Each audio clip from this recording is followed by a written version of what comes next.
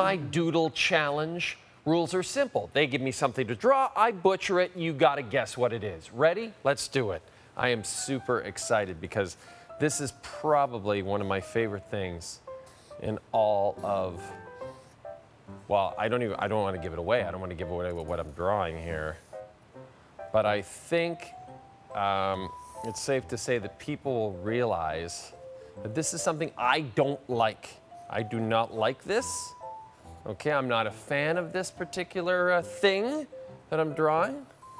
It exists in the world, and there's nothing I can do about it. Football, baseball glove. Is it eagle? No. Here. I wonder if you guys can guess this. A moose. Have a flower? Fire? A tree? A tree. I think you guys are going to be pretty impressed with my drawing skills. A little known fact, the CBC had intended to reboot Mr. Dressup.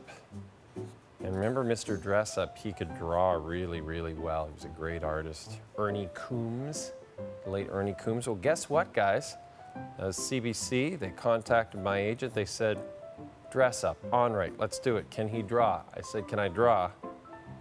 Take a look at this, folks. I can draw big time. Big time, big time. Horns, devil, New Jersey Devils. Is it right side up? It's not upside down? I don't know what I'm... And then we're gonna do this, okay? And then here, this isn't, I wanna give this a little bit more, some edge around here. And then a little bit of some edge around here. A heart? We want to go here. We want to go here. Something like that. A little more detail here. Right. We want to give them a little bit of something here. Oh, we're adding color. Bit of something here. Okay, so this all has to be colored in, so bear with me as I color in. Check out my colorings. I stay inside the lines, guys, inside the lines at all times.